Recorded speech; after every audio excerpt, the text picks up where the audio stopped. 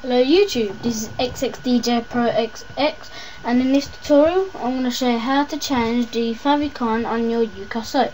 Okay, what you're looking at here is my default wallpaper.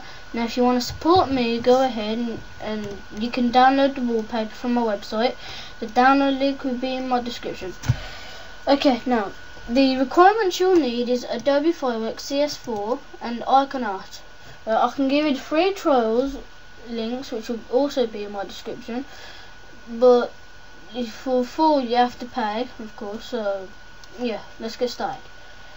What you need to do is open Adobe Fireworks, right, make a new file and just change the width and the height to 32 each. Just make it transparent and resolution 72. Right, let me just zoom in here. Okay, now you can add whatever you like to it, or make your own logo. So I'm just going to make a very basic one. There we go.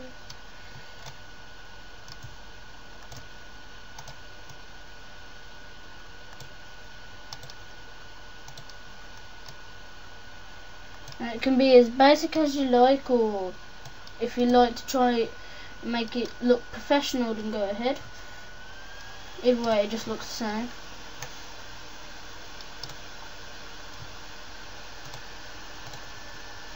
I know, sometimes on some people's channels or logos you see that it has like a shadow, right? That shadow can be easily made by just adding an inner shadow, right? So, and then just change the colour to what you like it to be. If you like it blue, oh, it's too big, you can make it blue. And then the best angle is 311, just makes it look diagonally. I'm going to make it grey for now.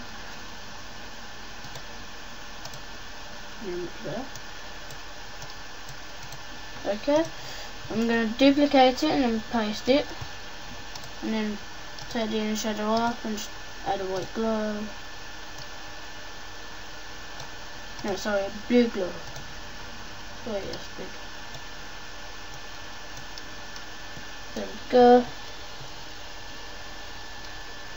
Okay, now add your text or add anything you like.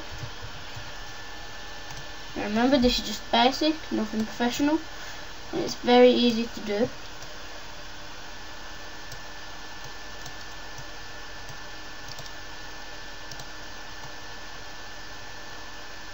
Okay then, that should do. Okay, now you could keep the background transparent if you like. Anywhere would work. I just prefer recommend white background. So yeah. So now once you finish, just save it. Right, and save whatever you like, and save it as a PNG. I know I've already got mine. And now once that's done, open IconArt.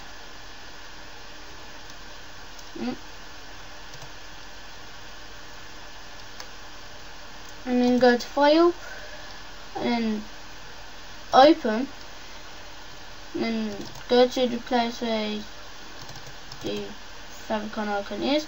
So yeah, this is mine, yeah. Oh, and I forgot to mention, when you're saving it, save it as a favicon.ico, so ico. Right, so it will be able to open in IconArt. Forgot that, sorry. Okay, so once you got that, you can change the mask colour or change anything here if you like. Okay, so I'm just going to keep it as it is. Now, what you do, go to File, Save Icon, and just save it as a favicon. I'm just going to save it in the desktop. Okay, so here it is. And now to upload it, go onto your website, go into the file manager, right, and then just upload the file. So this is it. And then once you upload it, give ucoz time to try and upgrade its HTML system or code, and then it will be changed for it, just like mine is here. Okay, thanks for watching. Please rate, comment and subscribe, and if you need anything else or any requests, just message me on YouTube or go onto the forums page on my website, and then just go to what video tutorials you know, blah blah. So yeah, thanks for watching. If you like my tutorial, stay tuned for more, and just hope for the best that I'm able to keep up with you guys and help you.